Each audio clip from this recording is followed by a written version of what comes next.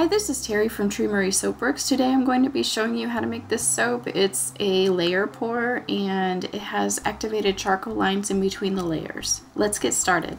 First, I use about 1/3 of my water weight in distilled water ice cubes, and then I use cold distilled water for the remaining water weight, and then I measure my sodium hydroxide and my sodium lactate. This recipe makes 40 bars, and since I have to divide it by 3 anyway to get the 3 colors, off screen I am making 2 duplicates of what you see here. Now I'm adding my sodium hydroxide to my cold distilled water, and I'm stirring that until it's dissolved, and I set it aside with my sodium lactate in a well-ventilated area that's safe from any kids or pets, and I just let it cool until I'm ready for it.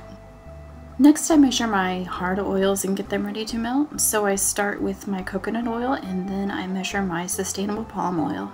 I'm using 2 different kinds of palm oil. The first one is the kind that you have to melt completely, and the next one is a kind that I'm trying out that's called no stir palm oil. When I'm finished measuring those, I melt them in the microwave, and while I'm doing that, I measure my liquid oils. And I start with my avocado oil, and then my castor oil, and then finally my olive oil. I normally use olive oil pure or classic, but in this recipe I'm using extra virgin olive oil just because this has a darker color and it won't really matter for this recipe. Here are my hard oils that are melted, and I measure in my cocoa butter and stir them till they're melted, or if I have to microwave a little at the end, I do. But I don't like to get my cocoa butter very warm, so I only microwave if it's necessary. Now that I have all of my ingredients cooling, I prepare my colorants. For my yellows, I have Sunshine Yellow Mica from Nurture Soap, and I have Blinded by the Light and Yellow Oxide from Elements Bath & Body. For my medium green, I have Groovy Green Mica, Radioactive Pigment, and Blinded by the Light, and these are all from Elements Bath & Body. For my dark green, I used Radioactive Green again, and then the Chromium Oxide Green. For my pencil line, I used Smooth Coconut Carbon from Elements Bath & Body, but you can also use Activated Charcoal. I just add a little olive oil to my colorants, and I mix them on my plexiglass sheet with my palette knife. For this recipe, there's a lot of colorant because I'm making such a big recipe, so I've made sure and mixed my ones that are more difficult, like my oxides and my neons first, and then I added in my micas. I usually save my tips for the ends of the videos, but since I have a little time here while I'm mixing my colorants, I just wanted to let you know what I've been doing lately with my colorants. I'm finding that micas alone seem to be a little bit muted, and I like that vibrant color, so I've been adding a little neon and a little oxide to whatever color I'm using. So for example, if I'm using green, I use the chromium oxide green and a little bit of the neon green. And so for the yellow, if I use a yellow mica, I use a little yellow oxide and a little of the yellow neon. And I'm finding that just really gives it a little punch, and it really intensifies the mica. So if you're finding your micas are a little dull, just try adding a little neon and a little oxide to it. I also want to share a little bit about how I figure out my colorants. I've tested this Groovy Green Mica before, and it's a light green when you use it at 1 teaspoon per pound of oils, which is a really good rule of thumb to start with when you're dealing with colorants, especially micas. But since I know it's a little light and I wanted it to have like a medium tone, I added a little bit of neon to it in the Radioactive Green and the Blinded by the Light, and I added a 1/16 of a teaspoon per pound of oils in each of those, added with the 1 teaspoon per pound of oils of the Groovy Green.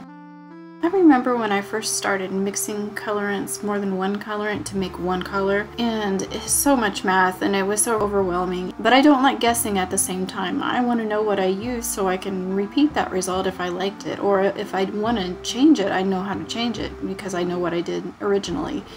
So, saying that, I want to let you know that I developed a colorant calculator with Elements Bath & Body, and it's all up and running right now, and also that I have made a video to explain the colorant calculator, and it's at Elements Bath & Body's YouTube channel. After I finished mixing the colorants, I added my liquid oils to my melted hard oils, and then I combined my sodium lactate with my lye water, and then I strained it into another pitcher. I used Wasabi fragrance oil from Bramble. I divided my total amount of fragrance into 3 different containers. I'm pouring down a stick just so it doesn't make a mess and run down the container and onto the table.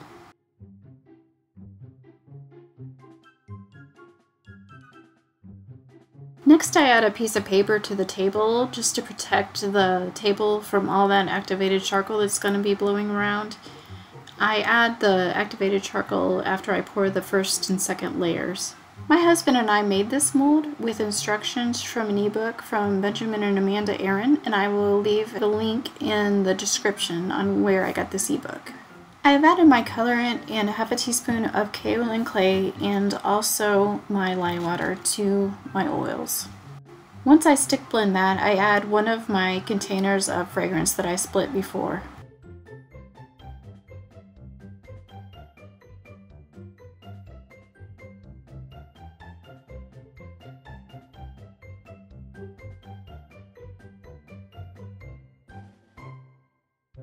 This fragrance accelerates, so I have to work quickly once I have it all incorporated.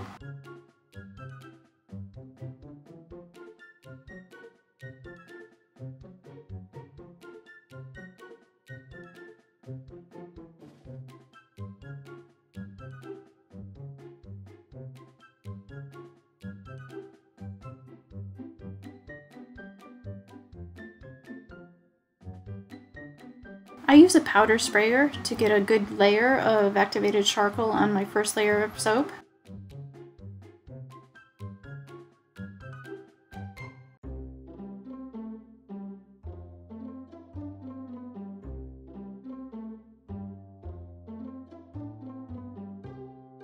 And I use a bulb syringe to blow off any excess. It's a good idea to wear a mask when you're spraying this stuff because it really just gets in the air.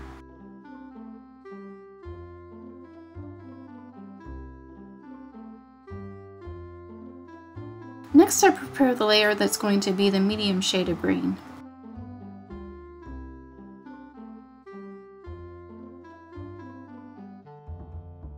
The kaolin clay that I added has been hydrated overnight. I didn't want it to speed up my mixture too much because the wasabi already accelerates a little bit.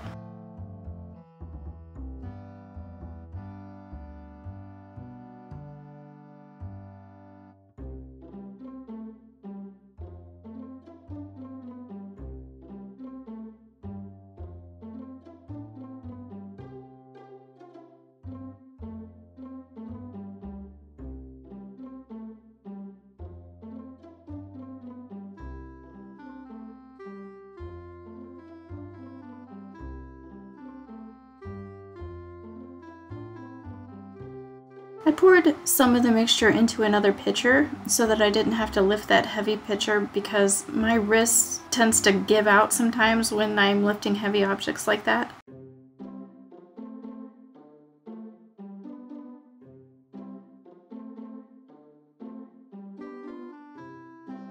I stick blended this layer for probably a little bit too long and it sped up pretty fast, so I banged it down and did the best I could and it turned out fine.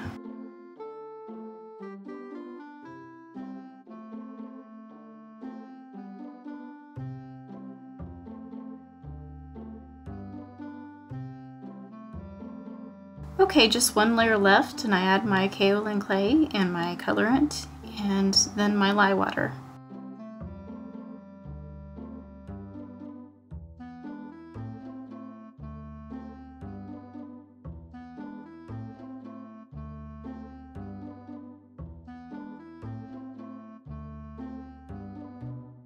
Mix that in and then I add my fragrance.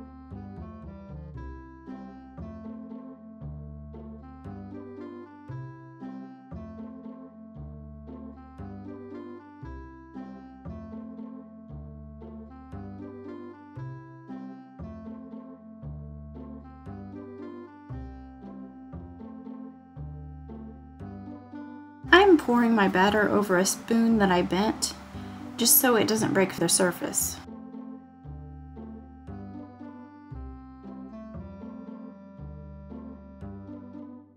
To force my soap through gel, I put it in the oven that was already preheated to the lowest setting, and then I turned my oven off and I left the oven light on.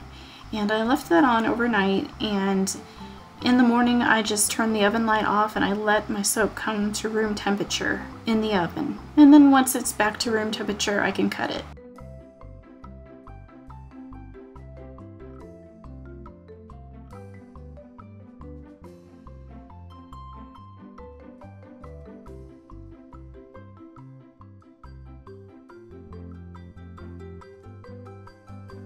Off camera, I split my slab into 4 logs.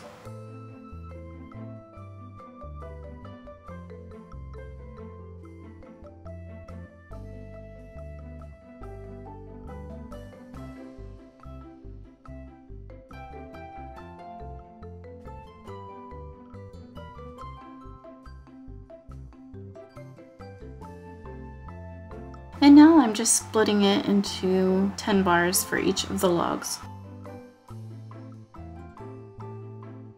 I really like the way this batch came out, and I really like how the colors came out, so I'm going to have to keep on doing the trick where I use a little bit of oxides and a little bit of the neons to make that mica pop.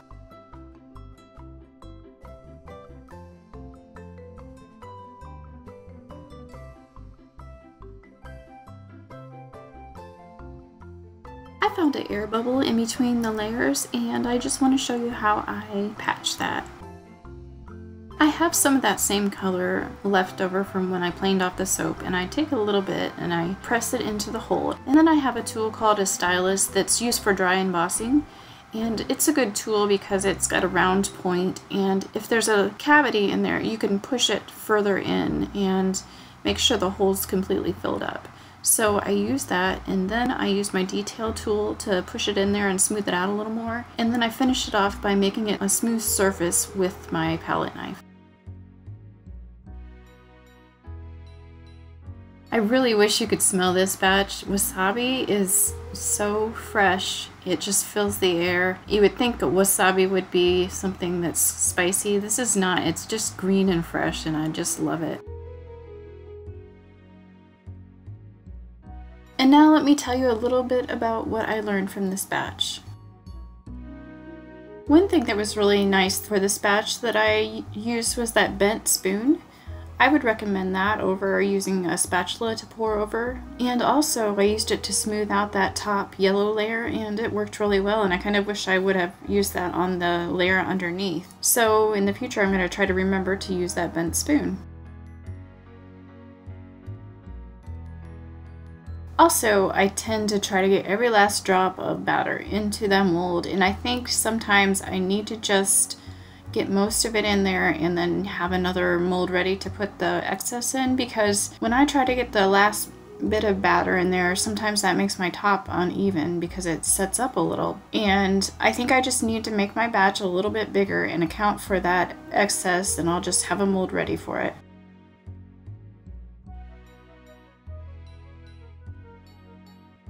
I don't often make big batches like this, but it's much more efficient, and I was wondering if any of you that make bigger batches know, does it go through gel easier? I got a little bit of silicone rash on this batch, and it's just where it gets, the edges that touch the silicone have little bumps or pits in them, and I accounted for this and I planed it all off and it was fine, but I just wondered if I got it too hot and if bigger batches go through gel easier. So if you know about that, if you could just leave a comment, that would be great. I really loved using this mold. It is the perfect size, so if you don't have a mold that's the size you want, if you want to make your own mold, I would recommend this ebook.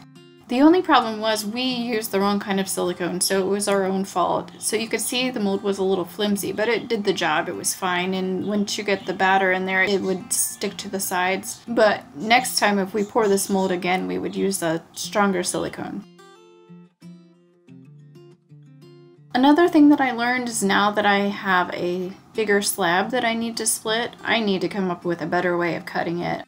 I rigged up a way to cut it with my wire cutter and it didn't work very well. You can see that one of the lobes got messed up because it started to fall out of the thing that I had to run my wire cutter on to cut it straight. So I need to come up with one of those log splitters where you can just kind of push it through and a wire cuts it. You can kind of push it through like you're closing a drawer. The way that I did it, it's not very feasible and I would need another person to hold the log so it doesn't fall out.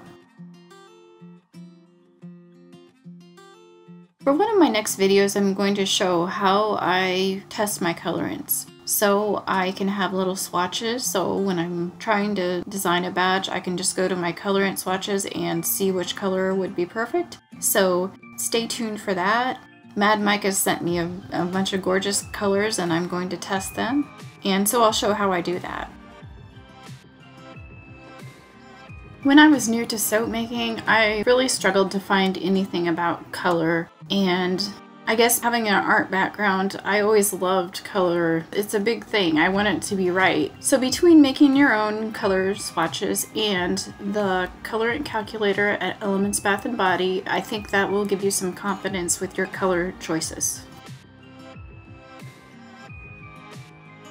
I just want to share with you that I have a website now and I'm slowly getting things added, but I do have a gallery and I also have a little bit of information about me and I have a shop, so if you're interested, take a look.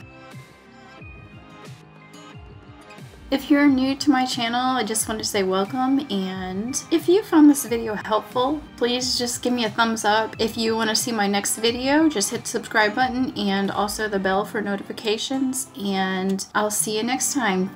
Thank you so much. Have a great day.